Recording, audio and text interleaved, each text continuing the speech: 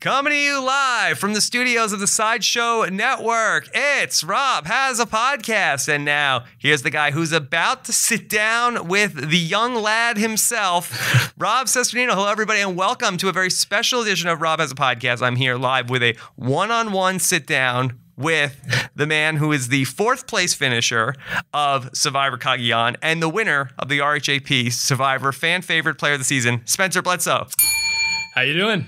I'm doing good, Spencer. How are you? Awesome. Yes. Yeah, I mean, fourth place was not satisfying, but any disappointment I had there was easily made up for by the first place finish in the RHAP. And it was a landslide. It was a big win. What was it? What? It was, I don't have the exact vote count. It was about 4,500 votes. I think you basically pretty much tripled up Tony. Yeah. Well, it's because I befriended the tabulator, Kurt. Yes. Well, and I did not thank the tabulator, Kurt Clark, for all of his work with that, but he did a great job with, once again, putting together the results and all of the official tabulating needs of Rob Has a Podcast. It's an honor. What can I say? Anyway, so I'm very excited to sit down here and talk to you. This has been something that myself and I think a lot of people have been waiting for since we first laid eyes on you on this season. So it's been such a culmination to get to this point. Yeah, it's been a wait. I was looking forward to talking to you the whole season. I knew it was going to be a long wait, but happy to finally be here. Happy to finally be here. So let me just set up what we're going to do here today. So this is going to be all in one show, but we are going to have a break in the middle. That Spencer, very busy guy. He's totally Hollywood now at this point. He has totally all sorts of interviews and stuff that goes along with the. This is probably the busiest week of your entire life. Oh yeah, no, it's like a huge contrast because I go from sitting alone at home, twiddling my thumbs, to all of this, not having time to do anything, to in about a week I'm sure I'll be right back at stage one. It's a real peak and then back to a baseline, right? Very, very fast. And I think that as Survivor goes on, whereas the people that were on the first Survivor, it was that peak was about over 6 years. Yeah. Well, now the attention is turned towards the brilliantly titled Survivor San Juan del Sur. So. Yeah, something else like that. No, it's also better for you guys that the people who go on Survivor on the even numbered seasons are, at least you get the summer. Whereas you get the victory lap a little bit. Whereas the people who do it in the odd number seasons, it's basically you get a month. Yeah. And Christmas is over that time and New Year's, and then people. Well, is it really a victory lap for anyone other than Team TV though? Yeah. It certainly is. It's a fun thing. It's just that the time where it's the really crazy time has gotten a half-life of shorter and shorter and shorter. Right. But it's still very, very fun, and I appreciate that in this super busy eye of the storm, you took some time to get together. RHAP was priority number one. Well, that's good to know.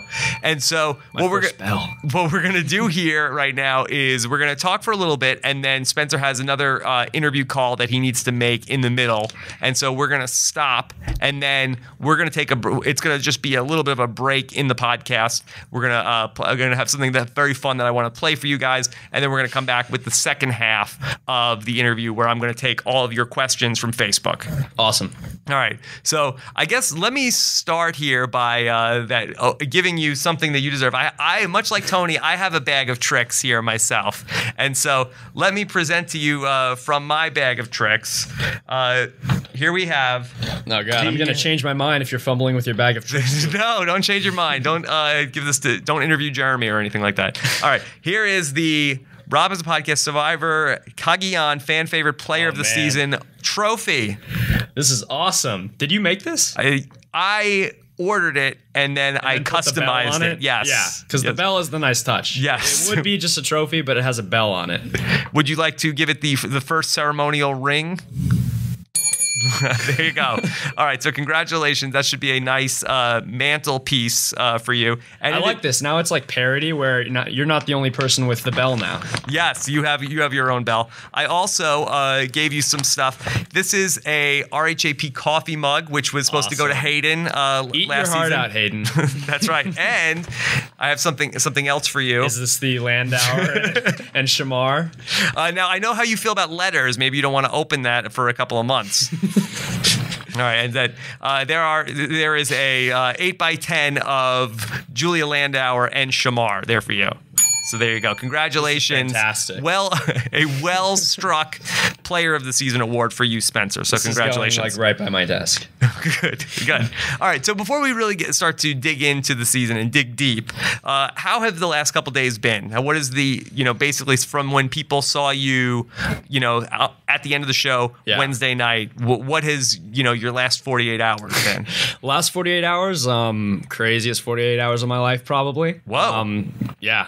Which is not saying much. I was going to say, well, what was the previous craziest 48 hours? Oh, geez. I wouldn't. Yeah, ask my fraternity. I would say that, I slept probably 4 hours since the live show. It's Friday now, so I got whisked away for interviews, slept like half an hour, went out and met like John Cochran, which was surreal. Yeah. All these players around, going out on Wednesday night, and then just trying to take it relatively easy to that since. Yeah. And has just about everybody that you know in real life contacted you since that point? Yeah. My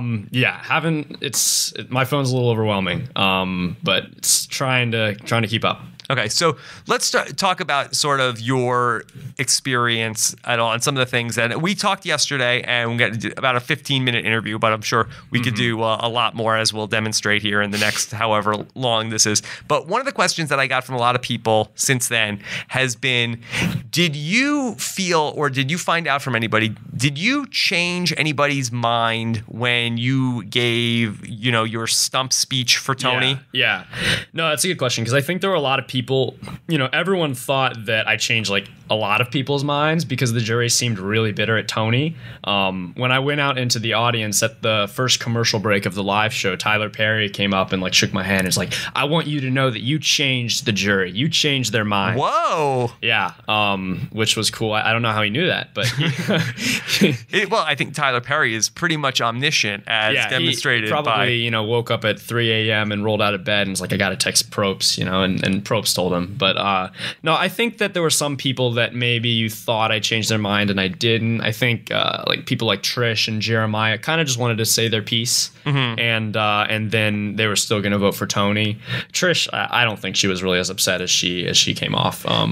I think I might have changed like one or two. I know Jeffra and Sarah were pretty on the fence, and they both told me that, I kind of assuaged their doubts about voting for Tony.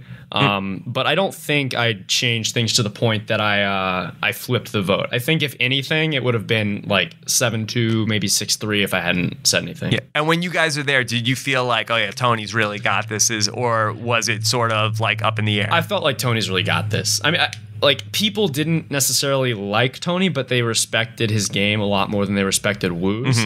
And back to me changing the vote though, I felt like it was going Tony's way. If anything, I came close to hurting Tony apparently, because Cass told me that she almost flipped her vote to Woo after my speech. Yeah.